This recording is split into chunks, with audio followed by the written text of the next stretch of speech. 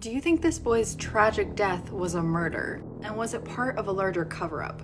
This is the tragic story of Grant Solomon. In July of 2020, Grant Solomon passed away after his truck rolled over him. But surprisingly, Grant's body didn't have any scratches on it. According to Grant's father, who is the only witness, Grant's truck rolled backwards and dragged him down into a ditch.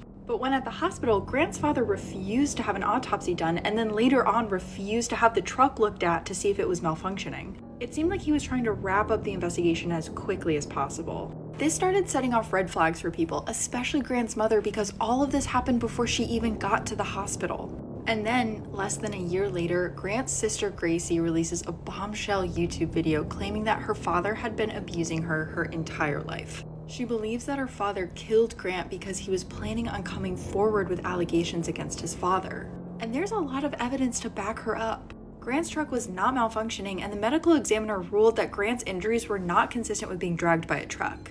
Instead, the major injury that he had was blunt force trauma to the head. Grant's father still walks as a free man.